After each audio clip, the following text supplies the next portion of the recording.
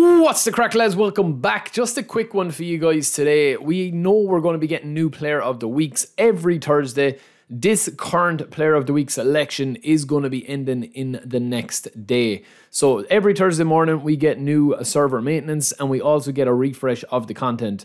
And Konami usually tweet out on Wednesday a couple of players. This time they've just dropped one, which are internet detectives as usual. And I kind of knew this one myself, to be honest with you. I mean, it's not hard to predict based on the position of the player, usually that they release, and also with the way that they give the booster, as well as what country he plays for. So it's kind of easy enough if you go on and look for a couple of renders of the players. But honestly, it takes people barely any time to register who's going to be coming. So it looks like WIRTZ is going to be coming with this card. That is going to be the booster here, obviously. Now, the one thing with the national teams is there seems to be a bit of a longer cutoff as to when they include the players. Maybe that's because, obviously, they want to include the most recent players. But yeah, that could be why we do finally see ENDRICK added to the game. I personally don't think he will be. He's not even really in the database, obviously, at the moment.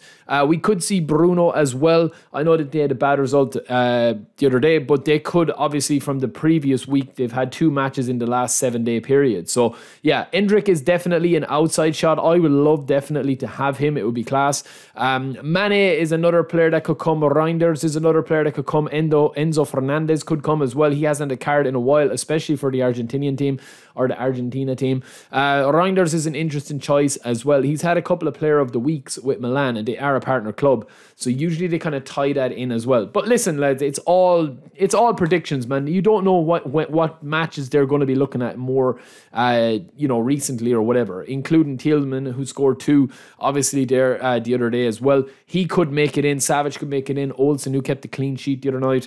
It depends, man. There's a lot of matches going on. There's a lot of games going on. So this is kind of one of the most unpredictable player of the weeks yet. But these are just predictions. Let me know if I'm right or wrong. We'll see tomorrow when we're live streaming and a review on them, who we get.